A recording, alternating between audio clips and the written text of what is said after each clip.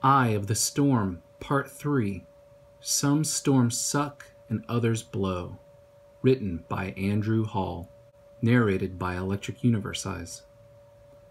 On Earth, hurricanes and typhoons are called cyclones and occur over the oceans. The cyclonic storm develops an eye in the center of rotation, where high altitude, dry air is drawn down the center. The thing to know is that the eye of a cyclone is a downdraft wind. Over land, we see a different effect. Supercell thunderstorms develop a rotating mesocyclone that rises in a tower that spreads an anvil cloud. The thing to know is that the center of a thunderstorm is an updraft wind. If you look at these different storms from above, the cyclone blows at the ground and the thunderstorm sucks at the ground. The pattern of wind in each type of storm is due to capacitance in the electrical circuitry of the Earth. The thunderstorm as a circuit. The electric winds of a thunderstorm can be likened to a rope. Generally, the rope winds up the towering mesocyclone to a cap, the anvil cloud, and unwinds from there to non-rotating channels of rain flanked by downdraft winds. The very pattern of a supercell betrays its identity. It is a stack of dielectric layers through which a current flows, condensing and then freezing moisture in the updraft sheds ionized matter into cold plasma currents that produce rain, lightning, and tornadoes. A massive cold plasma halo in the sky acts like a live electrode hanging over the ground, with an air gap between. The updraft current is from ions swept from ground level. It loops through a negative plasma low in the cloud where condensation occurs, and continues to a positive plasma in the anvil where ice forms. At each level, the recombined matter, the rain and ice, are shed and returned to ground.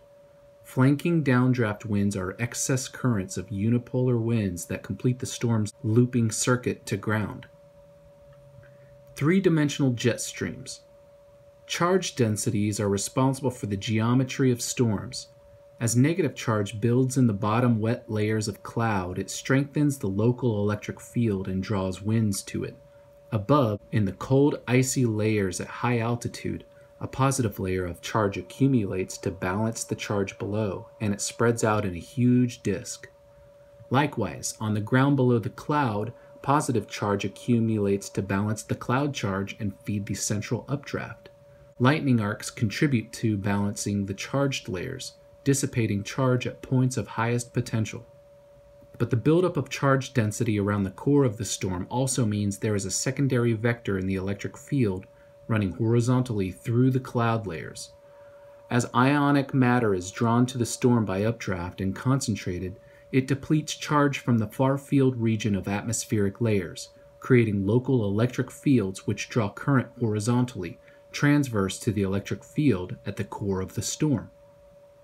Charge diffuses horizontally as well as vertically, and the visual evidence is in the symmetry and coherence of the tightly wound mesocyclone, the base of the storm which draws charge to it, and the spreading anvil cloud which disperses charge away. Everything about thunderstorm morphology speaks to layers of capacitance in a point-to-plane circuit that loops through an air gap to ground. Consensus science has attributed the electrical charge buildup in thunderstorms to, quote, static charge from colliding rain and ice. One flaw in this idea is there is nothing static anywhere, at any time, in any place in a thunderstorm. Everything moves, and that means charge too. And that means one undeniable thing, electric current. To not model a thunderstorm as such flies in the face of reason. Fractal progression. In a hurricane, the airflow is very different from a thunderstorm. Consider the wind flow again as a piece of rope. The rope enters whole down the central vortex and unwinds into several threads of vertical up and down drafts flowing radially away from the storm's eye in rotating currents. It's almost the inverse of a thunderstorm, which has a rotating updraft that unwinds into threads of non-rotating downdrafts and rain.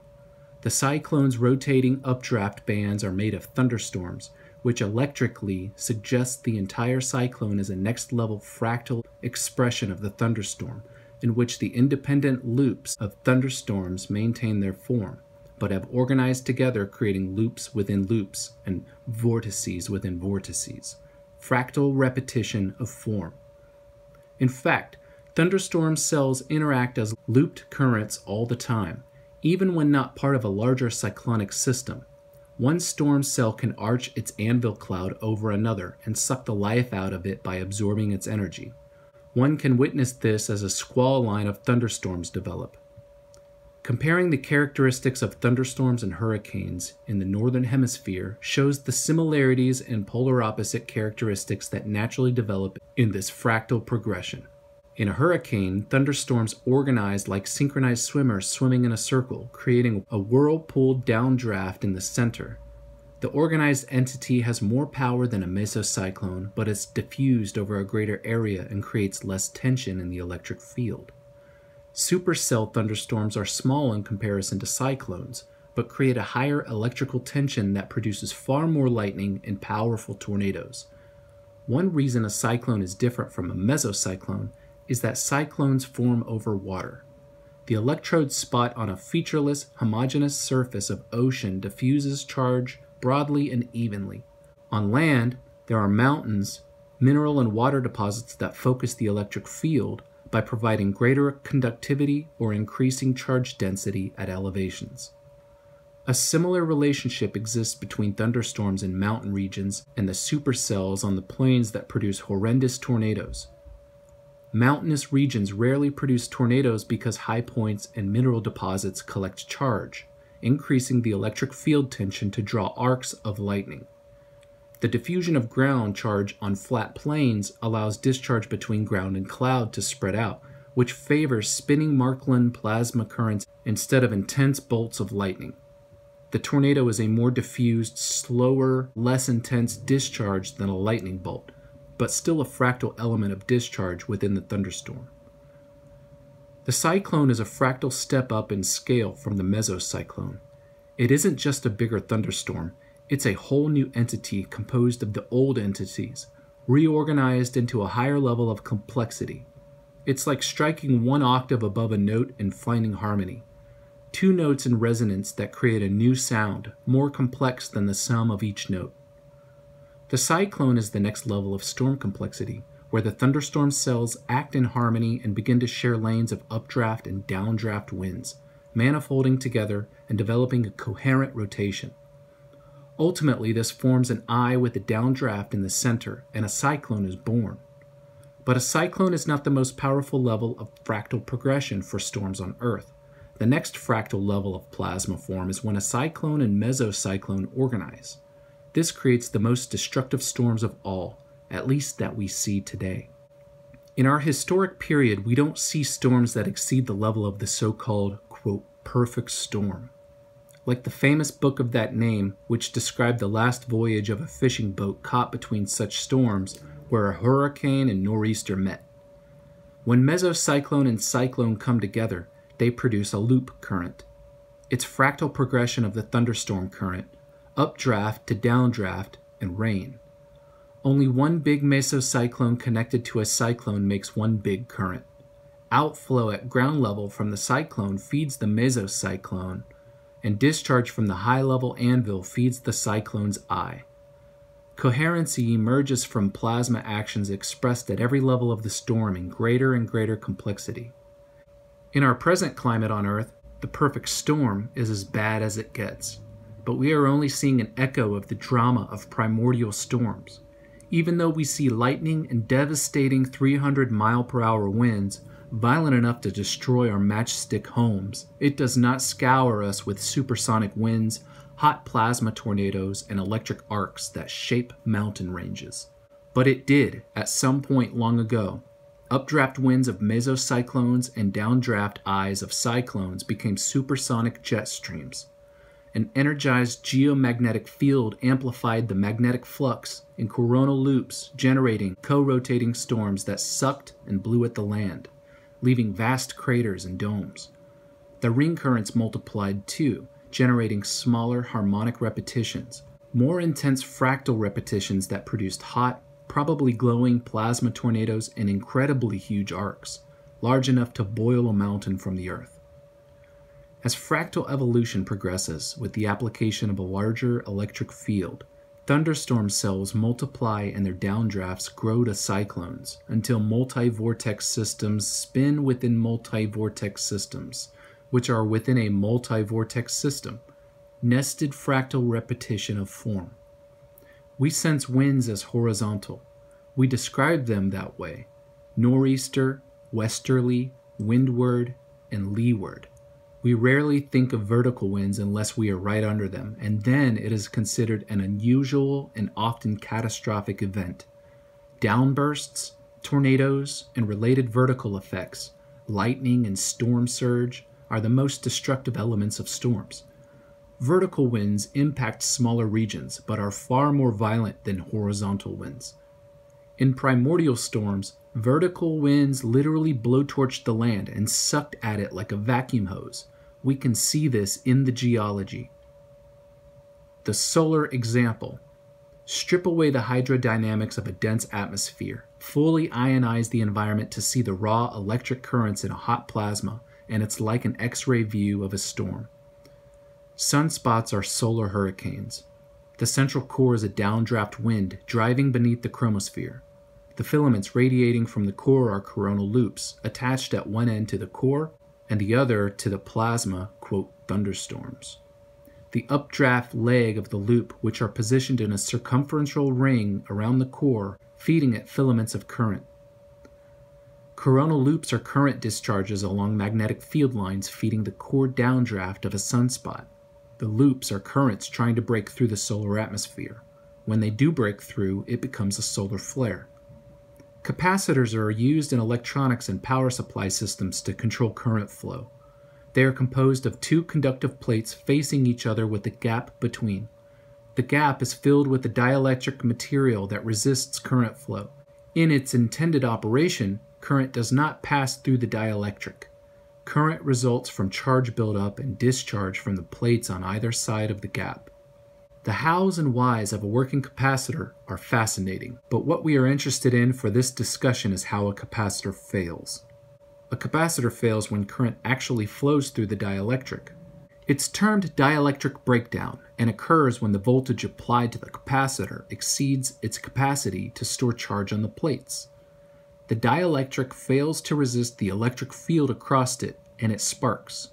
That is what we see when lightning strikes. The dielectric breakdown of the layer of air between a cloud and ground.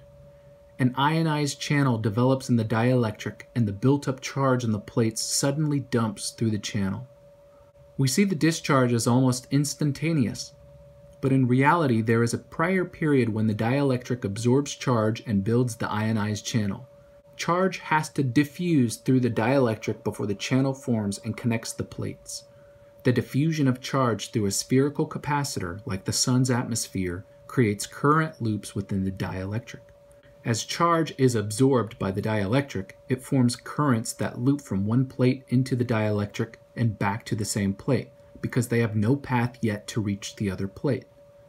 As voltage increases, the loops grow, absorption, extending the ionized path further and further, until it breaks through the atmosphere and discharge occurs. In storms on Earth, the same looping current flows are in the form of weak plasma winds because the atmosphere is only partially ionized.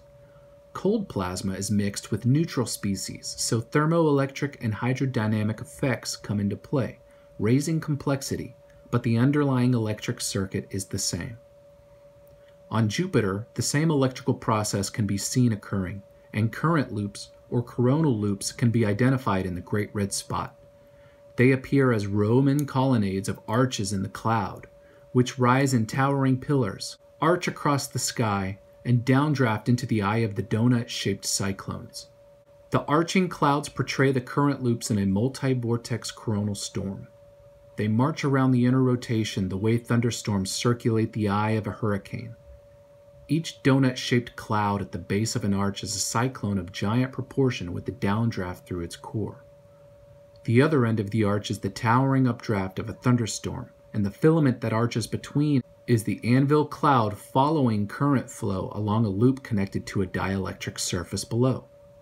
They are the tops of vertical ring currents, coronal loops, that are so intense they sculpt the anvil clouds in the shape of the current flow.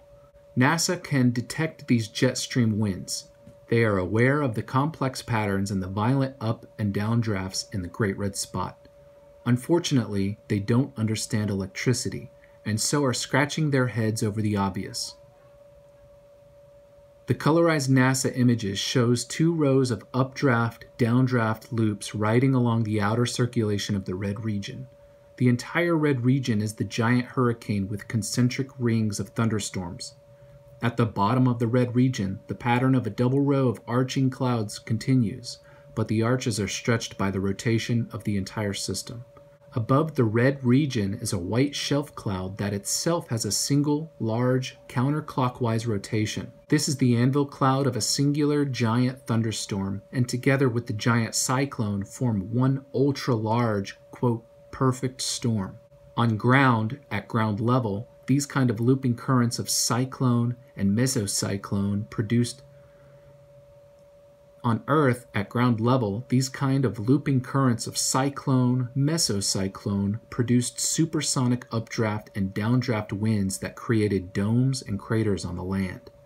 The jet stream winds rode up and down these current loops like a yarn crocheted up and down, through and around, but always folding into an ambient rotation counterclockwise. So, with this in mind, in the next installment of Eye of the Storm, we'll look at a wind map of North America and see the evidence of Earth's electric winds. For more information, please visit thedailyplasma.blog.